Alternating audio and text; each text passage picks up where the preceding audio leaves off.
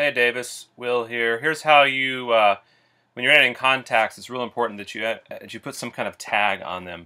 So for instance, this Dave Vandeveer, assuming it's a booking agency, he's a booking agent.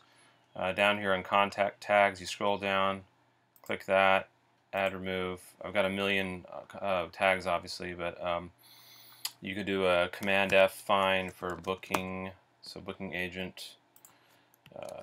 Agency. I don't think I have agency in there, but if you think that it would be helpful to add that, let me know. But I'm going to go ahead and just have some kind of tag on this because the database is so huge.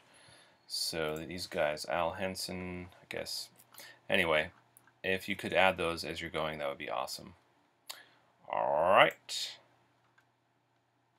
Thanks, man.